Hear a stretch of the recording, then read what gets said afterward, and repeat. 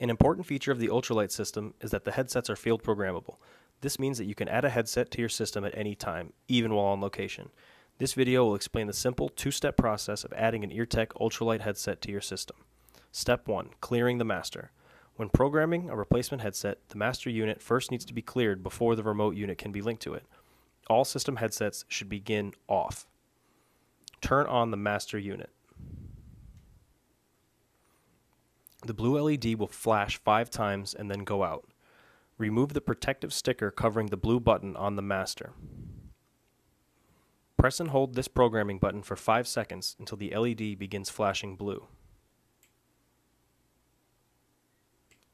Now press this programming button 7 times. The LED will begin a rapid flashing for approximately 10 seconds and then go out. You've now cleared the master, meaning that no headsets are linked to it. You're ready to program your new headset. You will also have to relink your existing headsets. Step 2. Linking a remote. Begin with the headset off. Turn on the remote unit. The blue LED will begin to flash.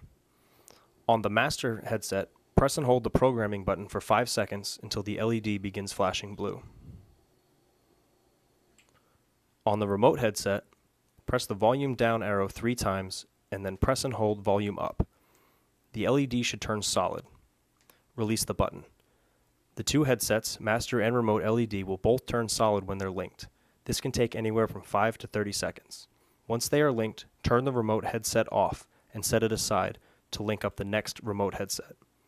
Remember, each master headset can support up to 3 remote headsets. If you prefer a larger system, visit Eartec.com and view the Hub, Eartec's expanded version of the UltraLITE system.